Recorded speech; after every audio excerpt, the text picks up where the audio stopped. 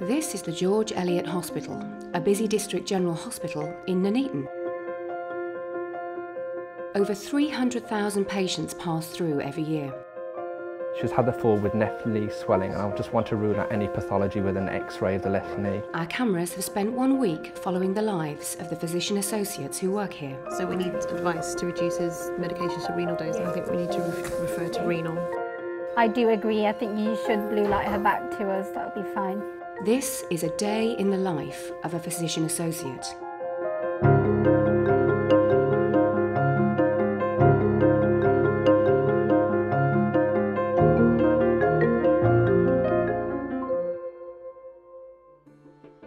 Physician associates are health professionals with a generalist medical education, which allows them to work in a variety of settings where they support and work under the supervision of experienced doctors.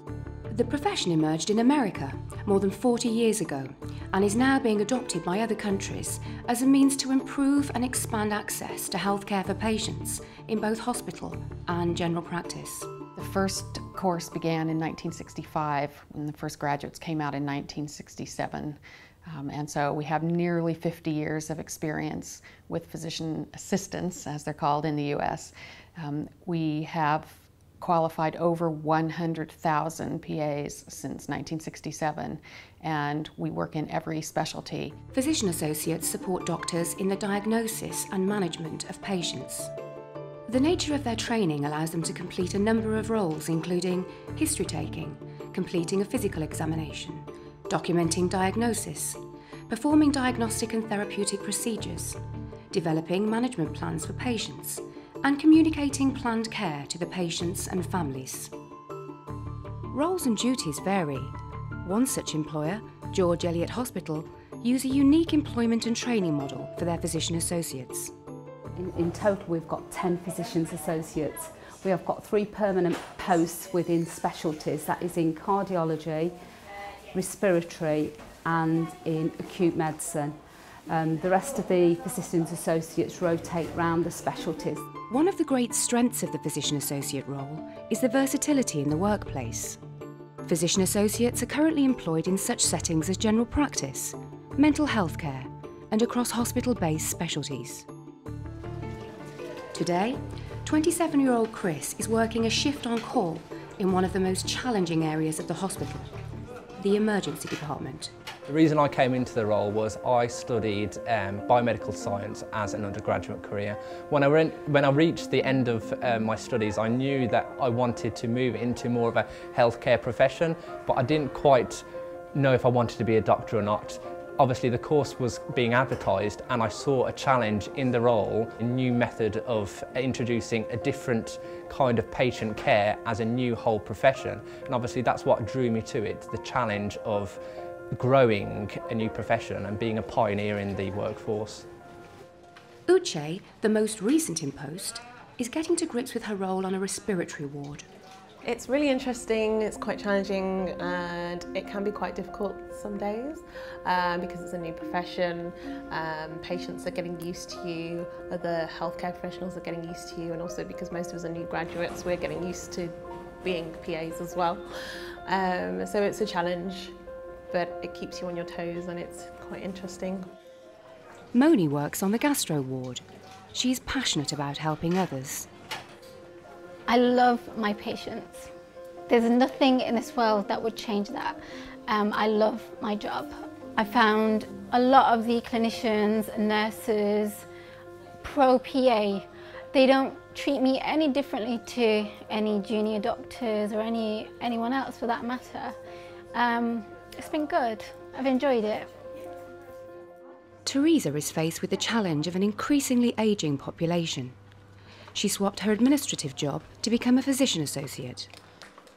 I love the fact that I work in geriatric medicine. I don't want to do anything else. People think I'm crazy, but I really do just want to do geriatrics. And if I'd gone to medical school and been able to be a medical practitioner in the normal way, I wouldn't have been able to go straight from medical school to doing geriatric medicine. So that's what I really enjoy about being a physician associate, is that I'm in one place in a specialty that I really am passionate about, and I really feel that that enables me to make a difference for my patients. Physician associates have been employed continuously at George Eliot Hospital since 2010, when trainees first joined the hospital team as students. Back in 2010, we started off with just 2. What we found very quickly with it, just having the 2 physicians associate, was that, you know, they did create that stability in the areas. George Eliot Hospital is one of the largest employers of physician associates in the country. They believe that the role can make an invaluable contribution to improving continuity of care for patients. George Eliot, I think, has been one of the pioneers with the Physicians Associates program. We've linked in with Birmingham University when the original pilot scheme started several years ago, about probably 6 or 7 years ago. And we volunteered to actually take trainees from the program onto our wards. We've really found them a very, very valuable resource. This has, really changed a lot of things for the trust and helped us significantly in moving forward. The physician associates at George Eliot have had, I have to say, overwhelming positive feedback from the teams and the clinical colleagues that work with them. I mean, it's overwhelming, not just from the consultants, but actually from the entire hierarchy of clinical colleagues that work at George Eliot. Everybody that works with physician associates day in, day out has said really very positive things about their contribution as clinicians, their contributions as colleagues, their contributions as team players. I've worked with the PAs for a number of years and found them a very, very useful supplement to the medical team. Obviously, when they first started, we were a little bit unsure about their role, but as we came to work with them more, I became very impressed with them, with their professionalism and also their ability to fill in gaps within the team. Following completion of their training course, physician associates at George Eliot Hospital spend their first years on various clinical rotations, following a similar path to that of hospital doctors in training. Eventually, they will be expected to choose a specialty where they will hone their skills and progress. Chris has spent the past 3 years rotating through a variety of medical specialties and will soon make the decision of which area he wants to settle in. Since I've been here for 3 years, I've rotated through all the medical specialties to include things like gastroenterology, respiratory medicine, acute medicine, care of the elderly. I'm quite pleased that when I took the job that I've been grown. Obviously, the benefit of my rotations here have developed my clinical knowledge, which are helping me to deliver quality, safe patient care. Patient care and empathy are his passions. It's 11 a.m. and Chris is asked to make a diagnosis on a man who's been experiencing shortness of breath and an irregular heart rate. Hello, Mr. Webber. Hello. You lie comfortably? Very comfortable. I just need to do an examination, if that's okay. You able to just lift up your t-shirt for me? No problem. Thank you. And I'm just going to listen to your heart, okay? One of the key challenges initially was educating the workforce about the role of the PA. I think we achieved it quite well here in making the PA rotate through medicine, working through the different wards, obviously building up the picture of what a PA works as and what they can do. Okay, thank you. From that examination, I can see your heart's running quite slowly, roughly about half of what it should be. So as I mentioned to you, you have something called atrial fibrillation and also complete heart block with HOCM as well. If I've got a patient, for example, that I'm not quite happy about, if I can see there's an issue with the patient in maybe something that I can see hasn't been recognised, something the patient's presented with, the clinicians are quite happy for me to approach them either in person or via telephone if they're not on the ward to discuss what the issue is. The PAs, they're really useful to us as nurses. They're definitely more accessible than the doctors tend to be, and they're based here for quite a long period of time, so we get to know them well, we get to work with them.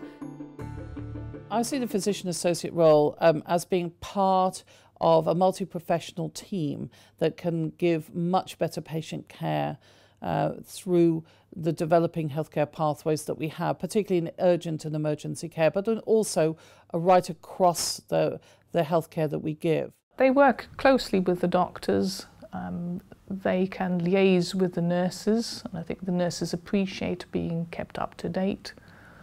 They can talk things over with the pharmacist. Although the physician's associates cannot prescribe, they still have a good working knowledge of medication and can answer queries. They can liaise with other specialties, and they can liaise with other members of the wider team that treats the patients. I'll be very happy for a physician associate to treat me if I were ill, because I know that they will be part of an integral clinical team. I know that they know their limits and will refer for support quickly, and I've seen that happen. And I know that they will have been in the organisation for much longer than a junior doctor that will have either been there for a few weeks or a few months, ready to move on to somewhere else. So actually, my confidence is in that the construct that is reliable care delivered by somebody that knows the service and the organisation and has been there for a long time. They're almost the sort of jam in the sandwich. They're a consistent workforce that adds to the safety and quality of the patient. So where we've seen junior doctors rotate around teams, the physician associate is a stable workforce, which means they get to know their nursing colleagues, they get to know their consultant colleagues and the allied health professions. In England, access to the 2-year postgraduate physician associate training programme is increasing rapidly. There are currently 5 UK universities who offer physician associate training programmes. This number will increase in the coming year, with universities such as Plymouth and Reading preparing to launch courses of their own. All the courses in the UK follow the National Curriculum Framework, so it's 2 years full-time postgraduate diploma, 50-50 theory and practice. We at Birmingham have a very integrated style course, so students spend a lot of time in the clinical area from very early on, and they're always linking the theory, if you like, the theory of the anatomy of the shoulder to syndromes of pain around the shoulder, etc., etc. I think that's probably our key educational approach. The clinical placements that are required for physician associates are general practice, general medicine, accident and emergency, mental health, pediatrics, general surgery, and obstetrics and gynecology, for a total of 1,600 hours of clinical placement. Of that, 200 can be in simulation, but the remaining 1,400 must be actual clinical placement hours. And that really allows the students to get a good amount of experience over the 2 years in seeing patients, so that when they do qualify, they're comfortable in that environment. Within this trust, what is available to us is teaching, so we can go weekly teachings, got cardiology, x-ray teachings, and join along with the F1s, junior doctors. And in terms of wards, so if I come across a condition I don't understand, I will ask my senior what it is, and they will explain to me, and I will go off and read about it. The clinicians, consultants, registrars are open to teaching us more, to give us more experience, more training, and make us competent in what we do. 29-year-old Moni is settling down to an afternoon on the ward, following up on work from the morning ward round. Being a student and working as a fully qualified PA, I've had really different experiences at this hospital. It's such a new profession and not many people are aware of it. So a lot of the times you do get people, publics, even staff asking, what do you do, what's your title? It's 3 p.m. and Moni has been asked to talk to a patient about her treatment plan. Earlier on, one of the bone doctors came to see you. Yeah. You've been having some problems with your knees, is that right? Yeah. Communication is a very important skill to have, not just with patient care. My approach to patient care, or even customers for that matter, is to talk to them, to make them know that it is them that I'm thinking about, that it is them who are important to me, that they are #1 priority. They might be looking to give you an injection into your knee to relieve the pain. Yeah, I had one of them a few years ago. Yeah. And how did you find that? It was okay, but it wasn't so bad then as it's got now. At the moment, again, what we're going to try and do is see what get some pain management on this knee. So we'll wait for the doctor to come back, the orthopedic doctor to come back and tell us what it is that they plan to do. And at the same time, we'll get the physio to see you. Is that okay? Yes, lovely, thank you. Do you have any questions? No, you've helped me. Thank you. You've helped me a lot while I've been in here. Thank you. Yeah. That's great. Okay, so just call me if you need me. Yes. Okay? Yeah.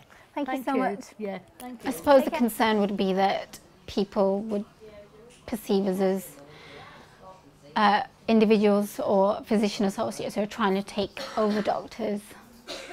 I wouldn't say that that's what it is that we are trying to do. I don't feel like I'm taking over a doctor's role. I feel like I'm participating in a team. The role recently made national media, with news breaking of plans to expand nationally. Hospital consultants are quick to respond. There is a lot of scaremongering in the press about certain roles and certain kind of activities in the NHS, and the Physicians Associate seems to be one that the press seems to have got hold of. I mean, I do not think that there is any truth or any kind of foundation for any of these kind of wild claims. They're not doctors on the cheap. They would never say that they're doctors, but they fill a role that is expanding in the health service. There's lots of different ways of working. We have to look at things like nurse specialists, nurse consultants, to fill in the gaps that already exist and to make the patient's journey smoother and safer.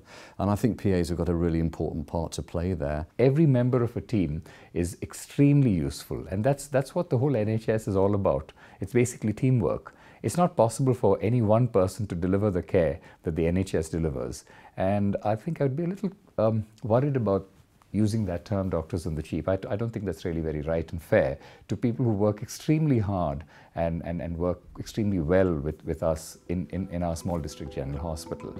This junior doctor explains how he's found working with the physician associate. Personally, I get quite upset when sometimes I read on social media people getting the wrong impression for physician associates. They feel that they're somehow taking the jobs from other junior doctors and that somehow junior doctors' numbers will have to be reduced. I don't think that's true. They're not there to replace junior doctors, they're there to aid us, just as with other health professionals where we have nurses, physios. These are all independent roles, and we need to work together in order to provide good patient care. So I personally feel that physician associates are a great benefit to the NHS, and I hope that their numbers will increase because there's definitely not enough at the moment. I guess one of the surprises was around a spin that was put on physician associates, which was that we are taking away jobs from junior doctors and that we didn't have regulation. And I think the major hurdle that PAs have at the moment is overcoming that lack of education, because in reality it was actually a lack of awareness. Teresa works within the frail elderly service, working on the front line to help reduce unnecessary admissions. Teresa has been asked to assess an elderly patient. Morning, Edna. How are you, darling? Hello. Hello. How are you doing, Edna? So once you introduce yourself to a patient and explain what a physician associate is, then it's good because you're then able to start to develop a good working relationship with the patient and they know what you're able to help them with. Relatives and patients both find it very helpful to have a constant member of the medical team on the ward, especially because often they won't want to ask a consultant to explain anything that's happened, or if they're particularly concerned about a part of their mother or father's care. Okay. Okay. We don't have to go very far. Oh, that's a good job. I think that patients and relatives really do appreciate having that person who can take the often higher level medical knowledge and actually relate it to what it means to them and what it means to their lives and them living with their illnesses and helping to support their relatives. So I'll get Cole, the physio. I'll let him know how you got on today. All right. He might let you off, though I doubt it. I'll see you later. Thank you. Thank you. So at the moment, one of the big things that we're doing is establishing a faculty of physician associates within the Royal College of Physicians. So we will be the first non-doctors to have a faculty within a Royal College, which means that for us, that's a real big boost because it means that the doctors and physicians around the country are actually saying we're supporting physician associates. The Royal College of Physicians is a powerful and useful organisation who advance the cause of medicine. So the Physicians Associates should do well under the wing of the Royal College. I'm very pleased that the RCP has taken them under its wing and is going to develop their role. I think there's a lot that can be done in terms of making their profile higher, giving them extended roles, particularly I think about prescribing. It would be very, very useful for them to have that. Physician associates must be able to prescribe, and they can prescribe. What's interesting is, almost unlike medical students, they actually get trained in prescribing and the skills of safe prescribing, which I think is fantastic. And it's a real pity that when they come out, they can't actually engage with those skills. I guess the biggest challenge is prescribing rights that we don't have at the moment. So it can be difficult to completely fulfil the role to the best of our abilities. It's been quite tricky in some respects when you need to help the team order certain investigations for patients where you know what you need to order, but it's just that legal issue that's holding us back. Uche has had a busy afternoon on the ward. One of her patients is on her way for a CT scan, and she has been asked to put in a cannula. Hello, Diane. Hi. So usually these tests are done by other doctors in the team. By having the help of physician associates, they're able to see sicker patients or go off to clinic. Also, it helps when doctors are off on leave or on night shifts, or just in other areas in the hospital in general, to have medical cover on the ward, people who can do cannulas and things like that. It's nice to have that extra person for advice, that extra professional to help with the MDT team basically on the ward, assisting with jobs that may be sort of something that a consultant can't take part in because he's somewhere else. So by fulfilling those skills, benefits the ward greatly and the patient care. Back on the respiratory ward, there's no rest for Uche. She's just been asked to see a new patient.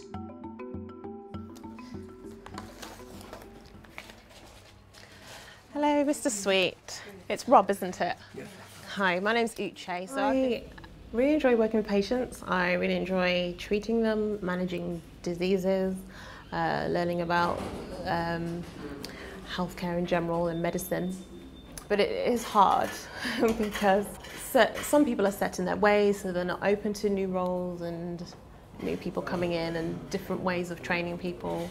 Some people are a bit scared about not getting the same quality of care that they would usually be used to, and not seeing a doctor, meaning that they're not getting the right care that they should be getting.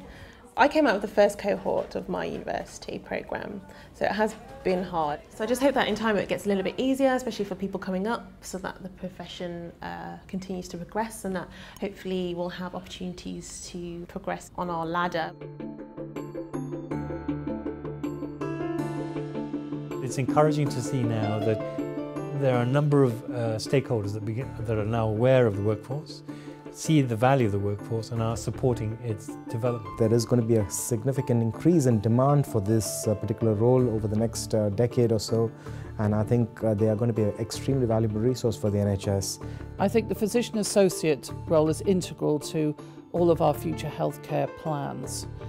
It's a role that will become essential in a healthcare economy of increasing demands. It's a really exciting time, and I think that the thing that's most exciting is that because of the nature of the changing workforce in medicine, we have to think differently. We have to think about doing things differently, and the physician associate is perfectly placed in terms of helping us meet the workforce demands of the future. The sun sets on another day in the life of a physician associate, but the hospital never sleeps. Over on cardiology, Chris's patient had a pacemaker inserted the next day.